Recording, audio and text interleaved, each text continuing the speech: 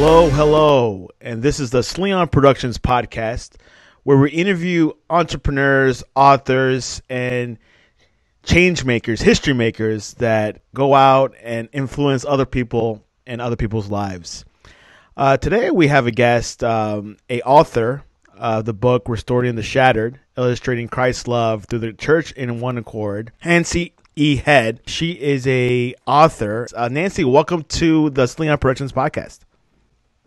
Thank you so much for having me. Appreciate it. Nancy, can you tell the audience a little bit about yourself? Well, I am the mother of 5 children, and during most of the years they were growing up, I was by myself, and they've now grown up and married. I have 10 grandchildren, and as we speak, I am awaiting the second great-grandchild. So I spent 11 years as a single mother, and during that time, friends encouraged me through some very lean days, and I went back to school, got a degree at Penn State, found a job in radio, which was very enlightening and interesting, and just the kind of job that really raises your passions. News radio for doing local news. I hadn't really been as interested in local before. But, showing the example of my kids to find a job and work and support ourselves and become independent financially. And we did that through a lot of encouragement and help that people in the community gave us, people in our church. And that really made a difference. So I really want to bring this message that communities can lift people up out of poverty. And can you tell us your journey of how you got this book out? Well, the book came about because I realized that so many Christians misunderstand other Christians. And we have these oftentimes distortions, sometimes authentic disagreements. But even in the authentic disagreements, there's a lot of misunderstanding about why we disagree. And I look around my city and I see 36 pastors who meet at 6:30 a.m. every Sunday and praying for each other, not necessarily checking doctrine at the door, helping each other out, encouraging each other, and praying for our city. I see the difference that's happening with ministries move into the low-income neighborhoods. There's a food pantry across town next to a Catholic church. There's a shoe ministry within a Methodist church. And at my church, non-denominational, we collect peanut butter in March for the food pantry. We collect shoes in July or August for the shoe ministry. It gives shoes to low-income kids, 18 years old and younger. They get a free pair of shoes and 2 free pairs of socks twice a year. And just trying to invite the community to come around these ministries that are making a difference for people, really helping each other. Inviting individuals to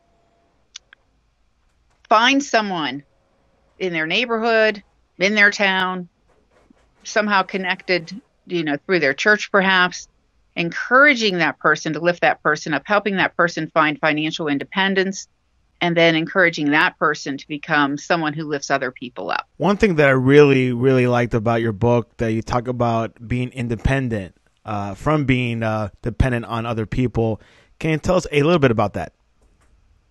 Well, there were times when people were dropping boxes of food off on our doorstep, a knock on the front door, and there's a Christmas card with a check in it to help out with our Christmases. A Sunday school class filled up a laundry basket with a turkey and all the fixings for Thanksgiving dinner. But you can't stand still in life, and you can't just show that to your children year after year, that we just actually sit around and wait for somebody to knock on the door and give us stuff. So my father encouraged me to go back to college, and I met it's funny how God orchestrates things. Right around the same time, there was a girl going to my church, single mother, 2 children, and she was already enrolled in classes. And I went over to her house, and we were talking, and so I thought, wow, this is exciting, and I could really do it too. And at the time, I was a part-time bank teller, so I was earning some of my own money. We were relying on child support. But as I watched those days and unfold, and it was, partly people giving me fish. The old adage, if you give a person a fish, they eat today, and if you teach them how to fish, they can eat for a lifetime. But it was partly people giving us fish and partly people showing us how to fish. And the encourage,ment of, hey, hang in there. This has to be hard, working, having a house and kids, and taking on a full schedule, a full credit load. And my last semester, I had 18 credits, and I was commuting an hour each way every day. So that was a tough semester. But I knew I only had to do it once. When I got out, I didn't, of course, I didn't exactly have a job waiting for me. It was a couple months until I got a job, and that's when it really got tough. People think you're done and it's all over, and it's like, yeah, but I still need to get a job. And it got very difficult then. And there was this miraculous thing where, we're starting to use up the store. The peanut butter's gone. The hot dogs are gone. When you're a single mother, peanut butter used to be cheap. That's why we collect peanut butter for the food bank now, because it's not cheap anymore. But it's still a good source of protein. It's still a good source of food. So, we were really I was running out of tea bags. We were running out of sugar to put in the tea. All kinds of just paring down to the basics. And it's really getting low. And I opened my Bible one day, and there's this passage from Habakkuk. And I'm not even sure if I just opened it by chance or if I was reading a devotional. But the 3rd chapter of Habakkuk contains these verses that say something like, when the stalls are empty, when there's no fruit on the vine, when there's no crop in the field, I will rejoice in the Lord. And I thought, okay, the stalls are empty and there's no crop in the field and we don't have anything. And I will, I said, I rejoice anyway, Lord. And kind of went about my day, not expecting anything exciting to happen. And the next day when I got the mail, there were 2 envelopes from Penn State, where I had just recently received my degree. And one was $1,300 left over from my student loan account. I had just gotten this check for $1,300, and I had, by this point in time, established wonderful relationships with several creditors, first name basis. And I was able to satisfy, to a certain degree, every creditor. Took the kids out to the grocery store, and everybody got to pick something they wanted. Your favorite cereal, your favorite candy, something. So that got us through. There was the other envelope contained a check for $50, which was actually slightly disappointing after the first one. But that was my deposit on my application from 4 years earlier, which of course I'd completely forgotten that they had intended to give me that $50. You usually don't get money back from the university at the end. So that was very encouraging. Shortly thereafter, we had a support hearing, and we established monthly support, and I got a job that was part-time that eventually turned into full-time, and we began to find our feet financially. When we began to not wait for somebody to put a box of food on the front porch anymore. And eventually you get to the point in life where you're wondering if there's somebody you need to put a box of food on their front porch, or, get them a grocery gift card or something that, my children will call us up every so often and say, Mom, I heard about this. Do you have any gift cards? And, so that they can help somebody. And they of course contribute too, but it's just wonderful to watch this heart growing in somebody who knows what it's like to sort through the box of food on the front porch, and then to figure out how to be able to give that to other people. And that's the idea of just not standing still in life. One of my favorite stories to tell is the story of the guy who runs the food pantry. He is a retired Marine lieutenant colonel. You imagine the type. And all the veterans out there are going, oh, I know who that is. I know that kind of person. Well, he's just a great big teddy bear inside with a heart of gold for the needy. And he runs this food pantry. And he told me this story. I love this story because it's a picture of exactly what I'm talking about. There was a young woman who comes to the food pantry with 3 young children. She is still a teenager. Now, out there, everybody's making that stereotypical assumption, same assumption I made. She keeps having the same problem. No, she was married. She was married to the father of the children, They were still teenagers. He couldn't find full-time work because he didn't have his GED. So my friend, the retired Marine Lieutenant Colonel, encourages him. Hey, you know the GED program. But what are the chances this guy didn't know that existed? He needed someone to encourage him to pursue this. And he did. And he passed the test, and he got his GED. And then the Marine Colonel calls up the employers and said, hey, I know you've employed this guy part-time. Do you know he has his GED? He passed the test. He did everything he needed to do. Those people don't come to the food pantry anymore. They just needed not the fish for the day, but the fish for the rest of their years, how to fish. They are fishing themselves today. And that's what you look for when you're doing a ministry like this. Yes, you want to feed these people today. When you go in there to this food pantry, if you go in with a child, you walk out with a whole lot of stuff for that child because he has such a heart for children. But that's the idea, is to get it to the point where these people don't have to come here anymore and where they can be part of the community, lifting up other people around them. And another little story, there are a couple of examples of this in the book, but I took one of my children with me to the bank where I was an employee, not at that branch though. So I walk in the door, I have one of my children with me. It's the middle of the day because of the schedule was part-time, and it's the summertime because kids weren't in school. And we go in and I ask for my food stamps. And the teller behind the counter had been very, good morning, how may I help you? And as soon as I said food stamps, I got nasty looks and glares and curtness, and I was getting ready to say something like, do you realize I am a fellow bank employee? Do you realize that I have not chosen this situation for myself? But I looked down at my son and I realized he's not paying attention to her. He doesn't see how she's treating us.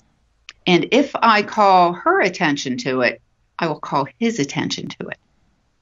There was another example of this that happened with one of my other sons. I gave him food stamps one day. He had been assigned to bring some sort of chips or something to the school party the next day.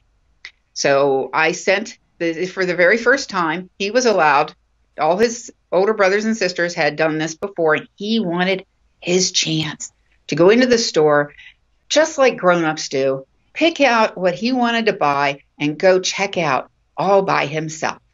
And I allowed him to do that while I sat in the car, looking through the glass with the watchful eagle eye on my baby, watching him do this. And he just enjoyed the daylights out of it, I could tell. And when he got to the counter and he presented his food stamps, I saw that same look in the eye on the clerk.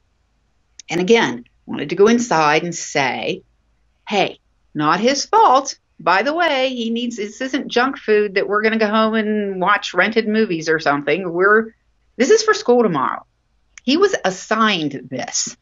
So sadly, the teacher did not assign him fresh vegetables, of which you might approve of him buying with food stamps. But again, my son didn't notice.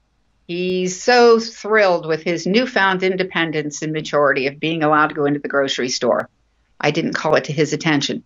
But that is when it occurred to me that people using food stamps and on assistance of sorts, they get this look all the time.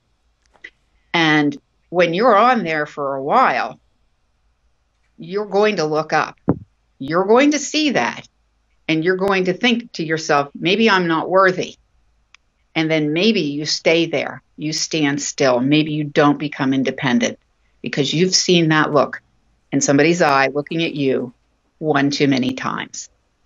So that, I think, is since if you're put on the other side of the counter, then you have to watch how you're looking at people. If you've been on the front side of the counter, you know what that is already. So when we look down on people who are in need, we haven't walked a mile in their shoes. I think that's why a lot of homeless people say homeless veteran. And maybe it's very likely that they are, but I wonder if some of them aren't.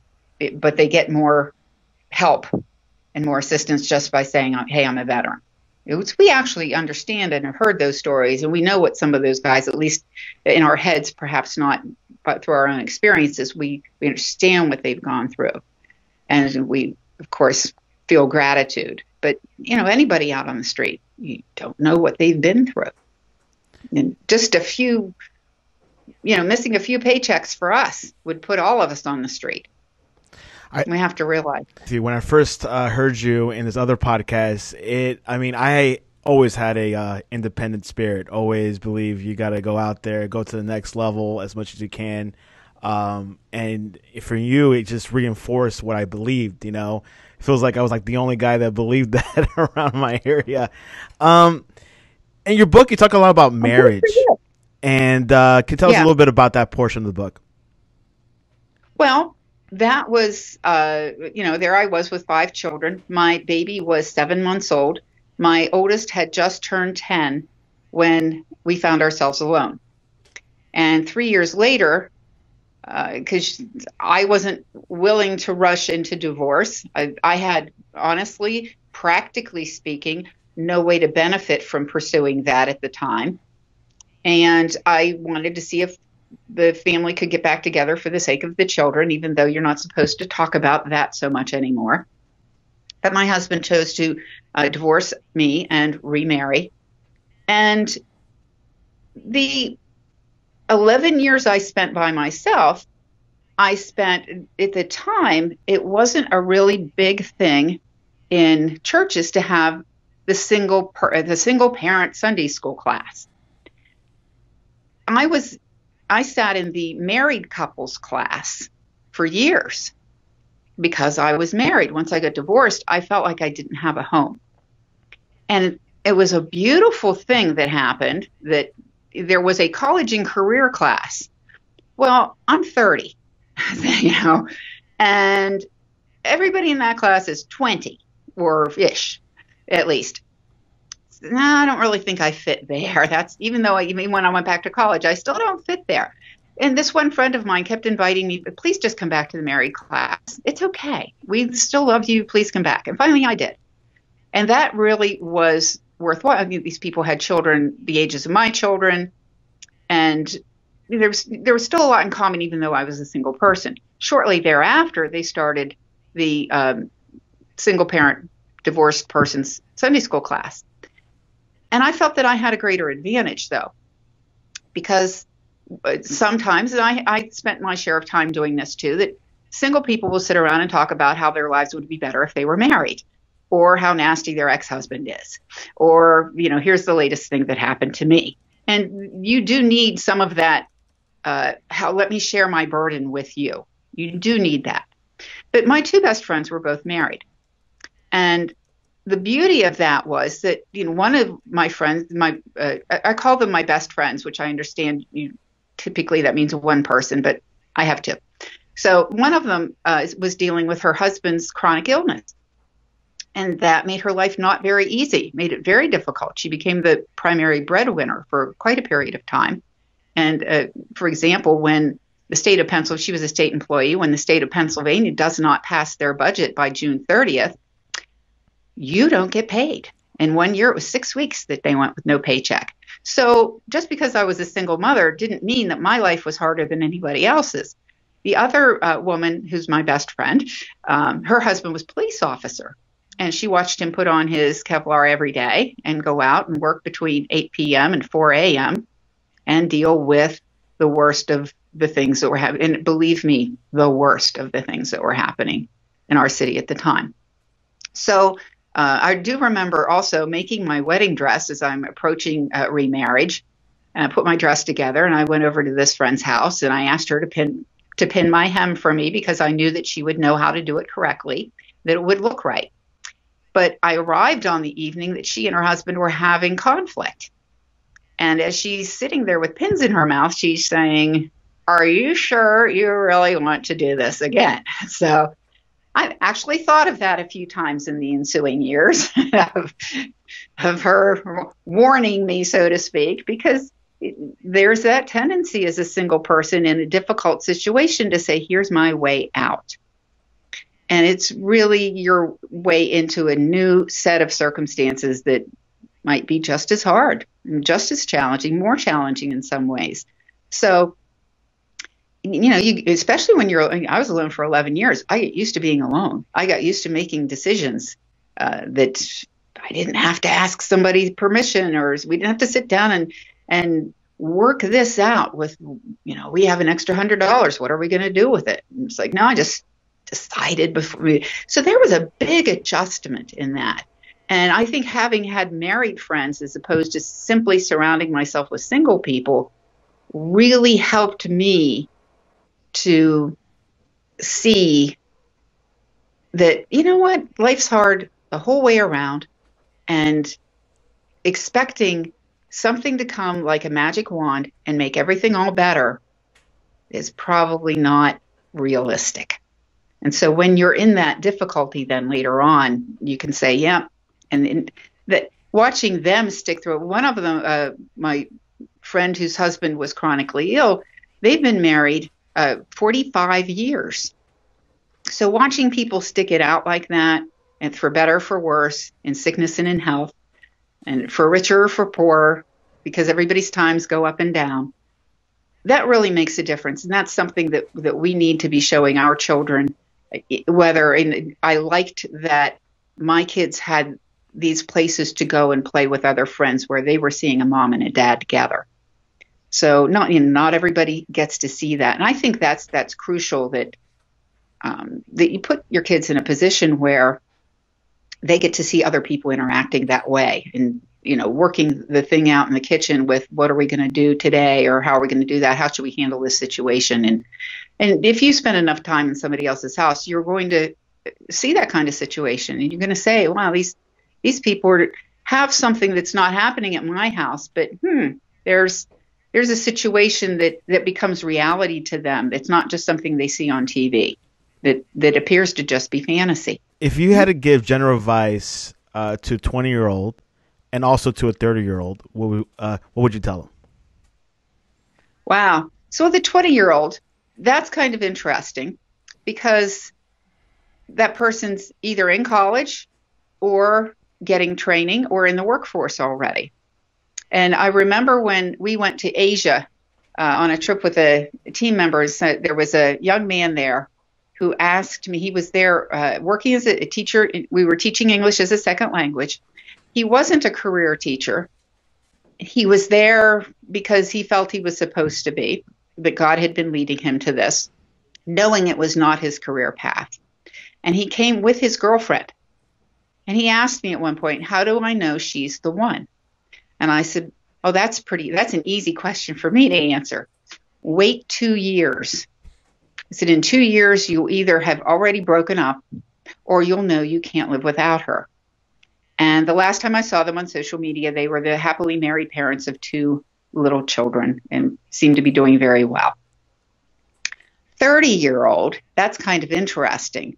And because there we're dealing perhaps with someone who's finished school and is out into the career, perhaps married or contemplating it, perhaps already has children or contemplating that.